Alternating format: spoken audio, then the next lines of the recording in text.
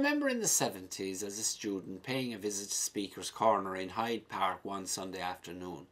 As you know, you get all sorts of eccentrics on their soapboxes letting off steam about this and that.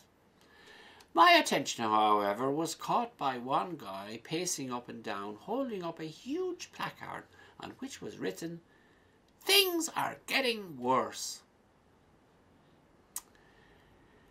But for the believing Christian, our failures won't be the defining feature of our lives. In fact, quite the opposite. They can be watershed moments which restore our equilibrium.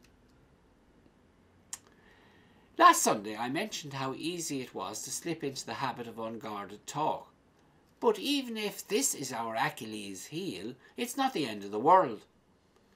With the help of God, we can change and have a better outlook on life and on people. Isaiah and Peter acknowledge areas of failure in their lives in the readings today.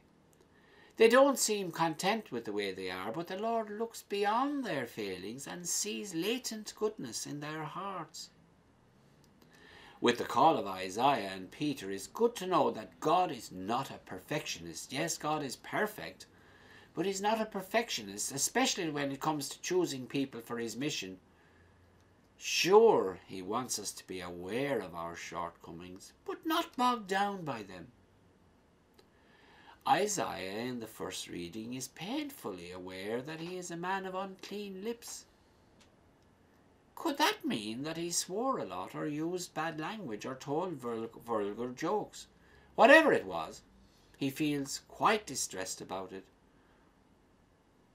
He calls himself a wretched man. But then, having acknowledged his wretched state, the angel of the Lord comes and purifies his lips, and he's back on track again.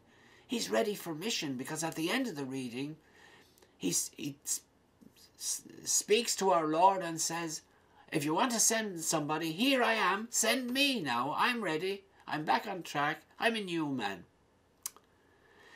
St. Peter in the Gospel also acknowledges failure, even as a fisherman, summed up in the words, "We fished hard all night long and caught nothing." But in deference to Jesus, but against his own better judgment, he's willing to pay out the nets.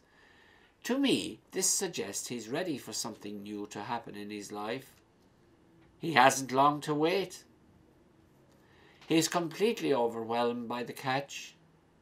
Aware of his own unworthiness, he falls on his knees before Jesus and begs him to leave. Peter feels unworthy to be in the Lord's company. He feels embarrassed.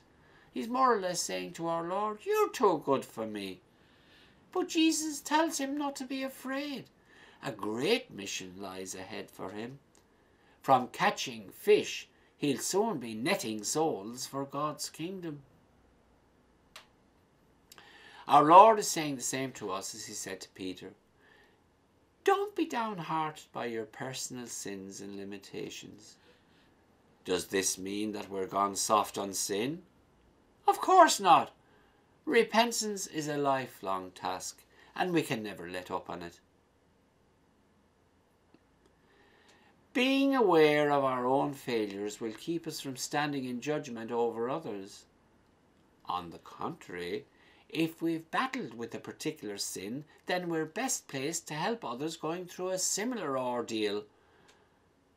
The best people, for instance, to help alcoholics are alcoholics themselves who have grappled with the addiction and now are free from it. The devil does his best to undermine our faith in Christ and wallow in a sort of self-loathing. Peter said to Jesus, "Depart from me, I am a sinful man." Far from it. Jesus did the opposite and asked Peter to be part of his inner circle. His failures didn't put the Lord off. Ours won't either. Thank you all for listening, and God bless you all.